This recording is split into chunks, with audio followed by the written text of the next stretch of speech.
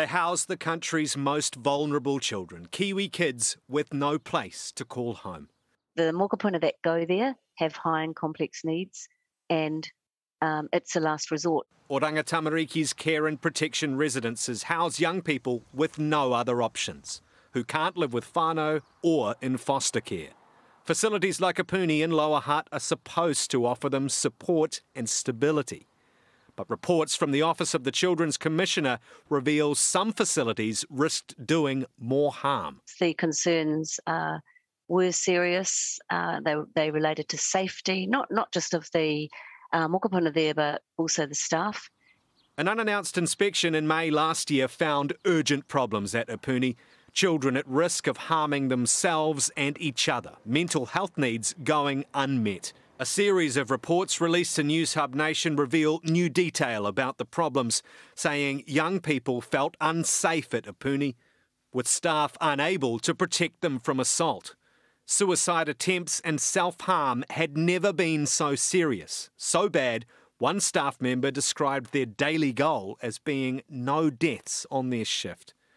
No mokopuna at Apuni should be feeling that way.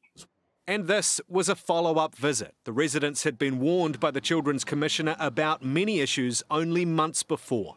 Instead of improving, they became worse. We've got to get it 100% right.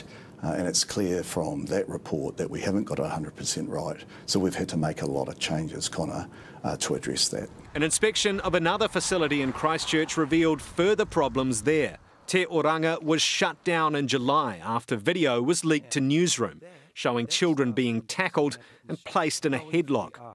The report reveals before the incident, staff raised concerns with Oranga Tamariki about how unsafe the environment was. And the closure of the residence was poorly managed. The report found the announcement went badly and was traumatising for mokopuna and staff. Yeah, that video was a surprise and we had to move very quickly to be confident that Tamariki was safe in that residence. The facility's now set to reopen again. I'm very confident that since that most recent report, things have improved significantly. As Children's Commissioner, I will be making sure those changes are made.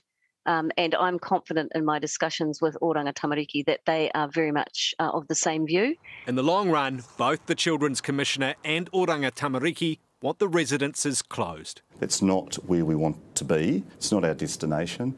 We very much want to have smaller, more home-like capability in the community. I would like to see them closed. I would like to see us not need to have care and protection residences.